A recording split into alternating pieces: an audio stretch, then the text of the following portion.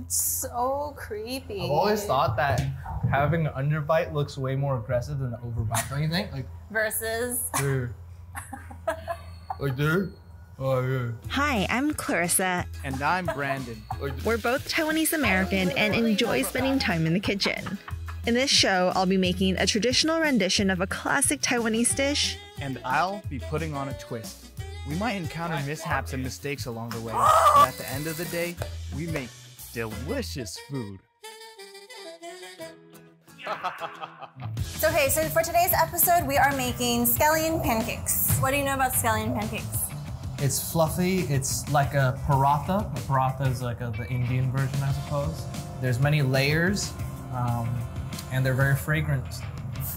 Yeah. Nice, yummy street food. Quintessential Taiwanese street food. Yeah, so scallion pancakes were introduced in Taiwan after the 1950s when the Chinese refugees came here. So it's quite new. It's only been in Taiwan for about 70 years. You ready? Yeah, I need it. It's bothering me a little bit. A lot of construction. There's jackhammers. There's, what do you call these things? Y2Gs, you know, those Y2Gs, those excavators, all that action. All right, let's make our pancake. Okay, so we're gonna take all-purpose flour and put it in. Don't use the whisk though. We're gonna add hot water in, and this is a technique that they use in Asia to make soft dough. So it's called a hot water dough.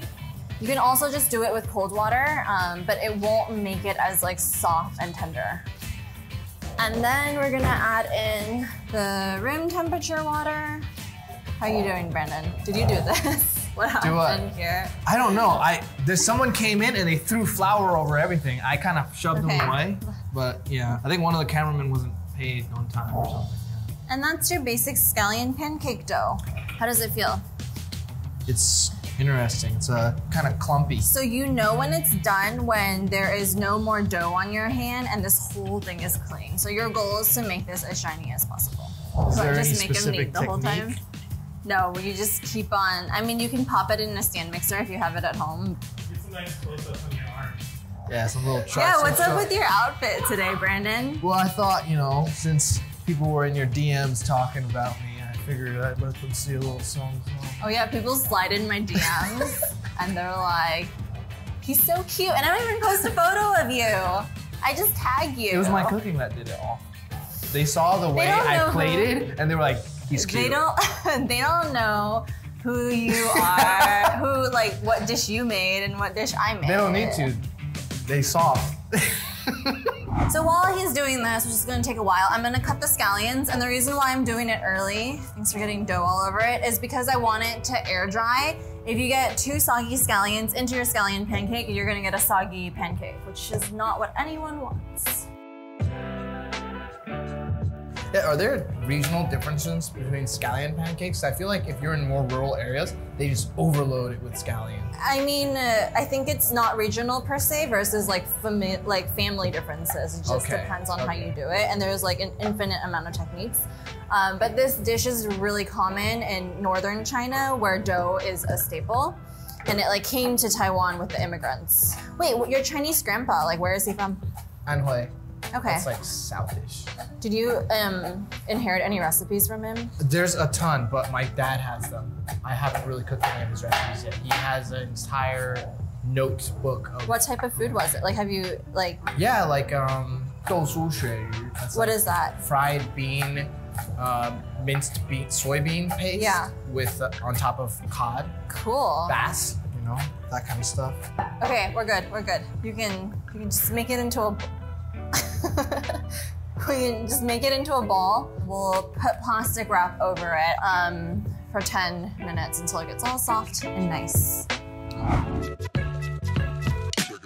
Okay, what is all of this? What is your remix on a traditional scallion pancake? I'm making a garlic rosemary scallion pancake, but for the filling, I'm actually gonna have a lemon chicken. It's gonna be a Chinese style lemon chicken. But there's no scallion in your pancake? None.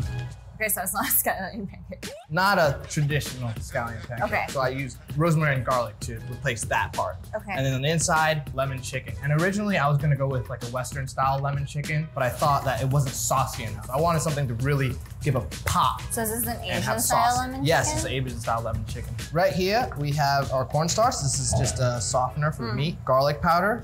We have soy sauce and Shaoxing wine. Oh, Shaoxing wine, cool. Yeah, Shaoxing. I'm gonna have you cut these into cubes. Okay. How did you come up with this recipe? Originally, the recipe calls for the chicken to be fried with a lot of cornstarch. Yeah. I just stir fry the chicken. Yeah, I didn't want to add all that grease Yeah. and oil. Like, it's already greasy enough. The scallion pancakes are pretty dense in terms of just the fat content. Yeah. What about you? How did you think of scallion pancakes? Why this recipe as opposed to another one? That's true. Okay, so you know if you go to Taipei and you go to Yongkangjie, Yes, that. yeah, there's that like Tianjin style scallion pancake. Yeah. They like put cheese and like ham and Yeah. like a sauce in it. So Yeah. I'm doing a riff on that. This technique is like based on, I was interviewing like a 90-year-old veteran who came from northern China. And this is kind of like based on his technique. A veteran of what? Veteran of war. Of war? Okay.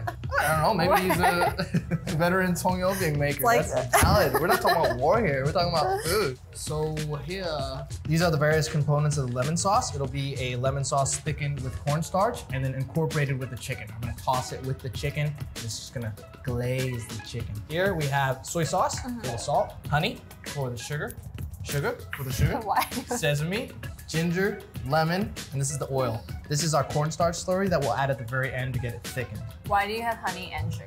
Honey has a little more flavor than just plain white sugar. Fair enough. So I'm gonna have you cut these lemons and juice them. Okay.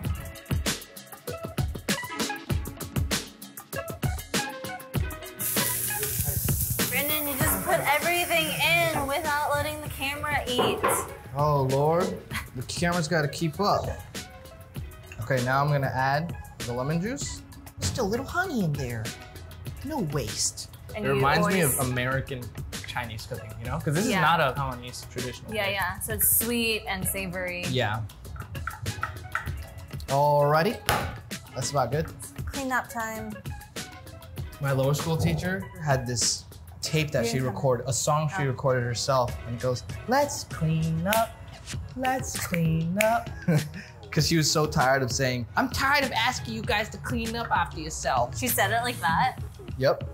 I translated it for you though. Oh, okay. Yeah. In Chinese, it was like, 赶快洗碗，洗碗，怎么还不洗碗？洗碗，还不洗碗，赶快去洗。 Okay, so the sauce in a scallion pancake, what's in it? It's that like soy paste, right? Yeah, so you can buy soy paste at any grocery store in Asian grocery store in America or in Taiwan, but we're gonna make our soy paste ourselves today. Really? 酱油膏. Yeah, we're making Wow. 酱油膏. Okay, this is the only thing in 酱油膏, which is Sugar. sugar, soy sauce, and glutinous rice as the thickener. In the north, we'll put in licorice powder, but we're not gonna do that because I'm from the south where they don't put anything in. Now be careful, that's an induction stove. I didn't so turn it's it very on fast. yet. A lot of the brands will add like cornstarch and other starches to make it shelf stable. But this is traditional, so you kind of get this like more milky color versus like your sauce, which is more clear. So that's it. Doesn't this look like a street food vendor? 酱油膏. Cool. Okay, I'm happy. Okay, we're gonna divide it in half. Let's weigh it first though. So I am gonna roll this out into a thin sheet and then we're gonna put our lard roux over. Oh, and scallions. This is a nice dough. I'm proud of you. It's very smooth. Thank you. I had combined lard and salt together because lard is the traditional oil of choice in Taiwan, and I've interviewed old people and they're like, this is not a scallion pancake without lard. Like, you're not even making a real scallion pancake. Could you brush this for me? What will you be doing? I'll show you. This is our scallions that have been air dried for 30 minutes, so they're not like soggy. Okay, that's good. So then we sprinkle little scallions. The reason why, I know it's tempting to put all of this on, but you don't want breakage. Like if you put too much, it's just gonna break. Then how do they get those scallion pancakes that are so thick and stuffed with scallions? I don't know. Can you show me a picture? I have to drive you out to Elan. So the way I do it is we're going to tuck it in. You can help me do this side. Tuck it in, and then we're gonna roll it down And what we're doing now is to try to get those layers. Okay, and then this is what the 90-year-old grandpa told me, the veteran, not the Scallion Pancake veteran, war veteran. You twist it like this, and then you fold it like this. And then you can go all the way, or you can do this.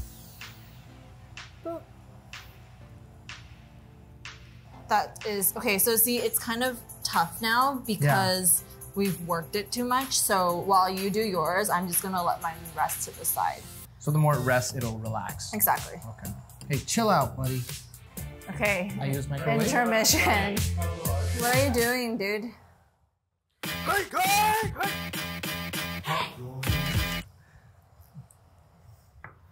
How'd you get yours so nice and square? Mine looks like a... You just have to, I don't know, work at it, pull it. You also want to like lift it up occasionally to make sure it doesn't stick. Yeah. Oh, I see. Remember to speak up so you can... I'll remember to speak up. Yeah, so next I'm just gonna try to get it nice and square. You can also like rotate this mat here. It's almost like table manners. You know how you rotate the plate to cut steak? You don't rotate your hands. Oh, I didn't know that. I used to get whooped if I didn't do that. When I was doing recipe testing for my cookbook, I realized that American flour and Taiwanese flour are not analogous. Like, have you ever tried making pastries, but you used an American recipe using Taiwanese flour? It always came out a little bit funky. That happens quite a bit. Yeah. Well, yeah, what? Really? Yeah, it's because how it's milled here is completely different. So most of the flour imported in from Taiwan is American, but the way they mill the flour is completely different. That like explains why all of my cookies are not flattening. That butter, I'm trying to spread that butter. When I was in India, the song that we danced to for my friend's wedding was a butter song. There's a part in the song where it goes butter, the butter. Where are they spreading the butter?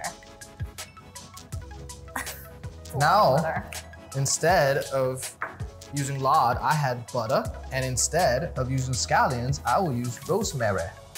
I'm just gonna sprinkle that all over. Garlic and rosemary. I'm adding a liberal amount of garlic. Just like I like my garlic butter naans garlicky. I think that's enough garlic. For who? No way. I'm rolling mine up. Look at them, roll it up. Oh my Lord. Oh my Lord. This is weird. Something's gotta give. It's such a mess. Okay, I got you.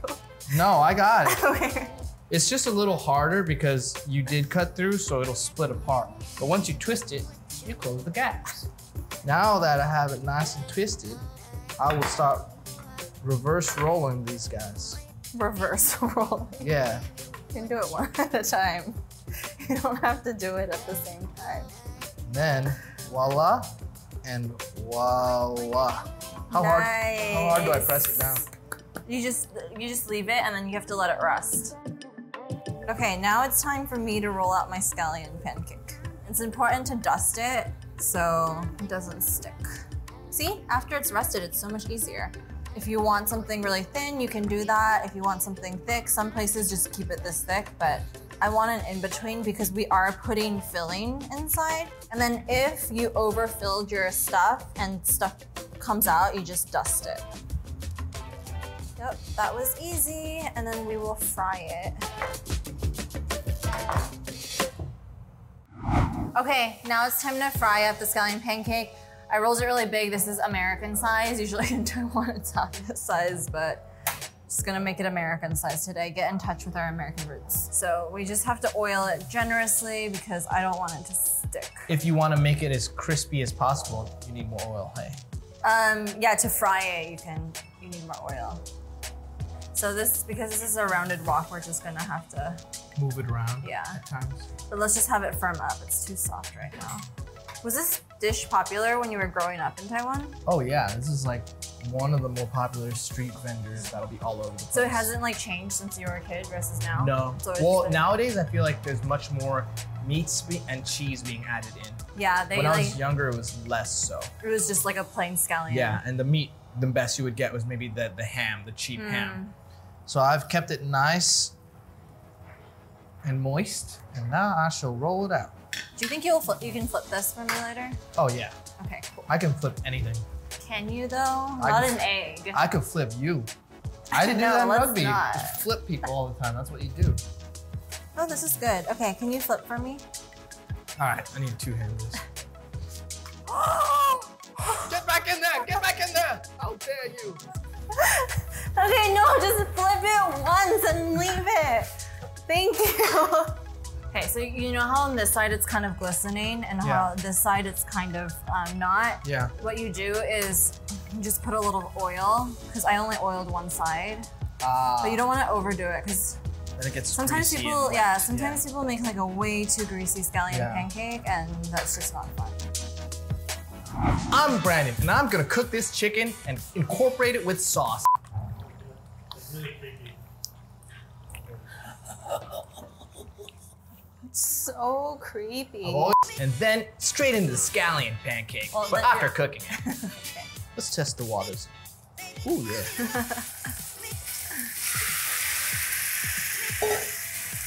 We turn down the flame a bit and just use a medium heat and just cook them all the way through. I guess because they're cut into cubes, they'll cook pretty fast versus if it was just the whole chunks. Yeah, and I'm gonna cover it with the lid for a bit, just speed it up. I want to break some flakes off your scallion pancakes. No, so bad. don't do it. Good. I'm not doing it.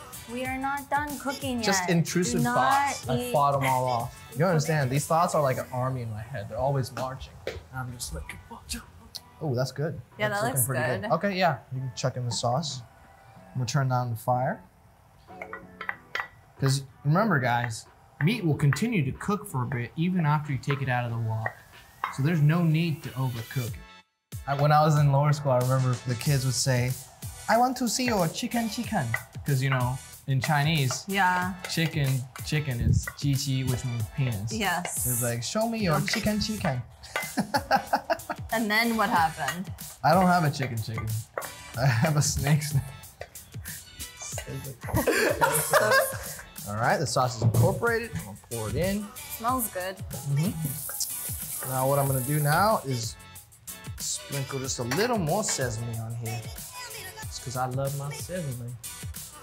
Oh Lord, it's hot. We're following him. You should have brought the whole bag because you're probably gonna want to put some on your scallion pancake later. Usually, remember, the chicken's usually fried, so then it'll be dark, and then the sauce Just is a healthy light. version because Yeah, we're frying this. exactly. Okay, now it's the exciting part. This one Okay, is put a lot of oil. liberal amount of oil. And remember, coat the wok all the way to the tippity top. Nice. Ooh, that was. Sorry, might have put too much. That might be a little too much oil. That's a lot of oil. At least we don't need more oil for the other side. Sorry. She sabotaged me. Nice. Looks good. One time I was flipping tortillas. I flipped it so hard that it went sideways and it just stuck on the wall. I was like, oops, and it wasn't my house either. I was like, oh. Okay, this is our last egg of our series. Eggs are like $1. And you've $2 messed for up one. like 4 eggs this whole week. Ooh. Oh yeah, look at that baby. Nice and brown, crispy and round. We like it. That looks good. Okay, I'm gonna just use that wok and finish mine off too. Damn it! It's not hot enough. It's very satisfying actually. Yeah, it's slowly spreading. Okay, go. Okay, so now I put the cheese on. Fire's off. Okay. It's fine because it's supposed to be the hot residual heat. And then put the ham and then my soy paste. You need a brush? And just brush it on. Yeah, can you give me the brush? This is all the flavor. Yeah. You can put chili sauce, you can put whatever you want. We will close it. And The lid? then, nope, Oh, it's I'm just not this. cooking it anymore. So the residual heat will melt everything. Exactly. This plate. Okay, that's mine. I'll cut it once we're ready to go. Okay. Okay, your turn to plate. The lemon helps to take away the bite of the grease, takes away the feeling of it being too rich. Yeah, it cuts through all the fat.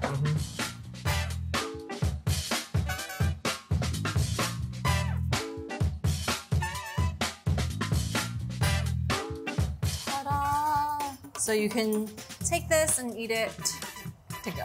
Yes. Mine's just 3D. Yours is definitely 3D. Okay, we finished our scallion pancakes, his garlic rosemary pancake, and it's time to eat. Oh la la. This is gonna be hard to eat.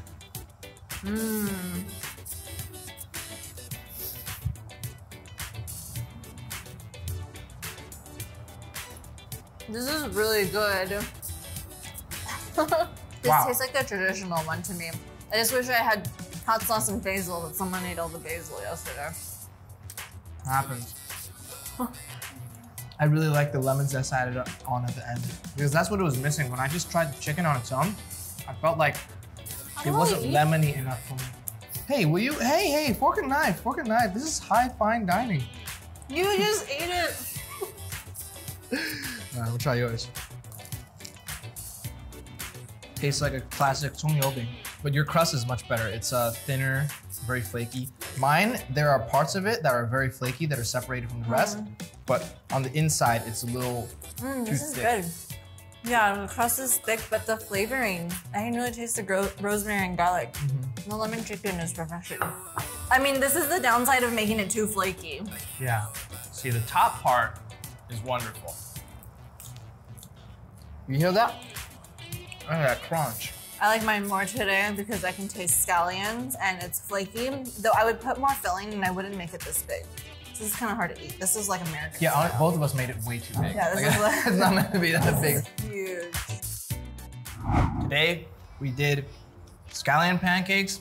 Clarissa taught me how to make it. Clearly, my skills are not up to par. This takes a lot of fine handiwork, as we could tell. I mean, Clarissa's was far superior to mine. With more practice, I think it would be better. Your flavor was spot on, Flavor per was usual. spot on. Yeah. The lemon works really well with scallion pancakes because it helps to take away from that grease, the brightness of it. Once again, another theme. I made it with a Chinese-style lemon stir-fried chicken, but with garlic and rosemary for the crust of the scallion pancake. And Clarissa made a wonderful traditional style with ham and cheese. It's delicious. I would say today, Clarissa, the champion. My hands are dirty. Yay! Yeah, you're the champion, yeah. Okay, don't forget to subscribe to TaiwanPlus. Thanks for watching. Wait, what was that again? Don't forget to subscribe to Did you say TaiwanPlus. Taiwan? Oh, what's energy? That's what you get when you got these. Slide into his DMs, not my DMs, for him.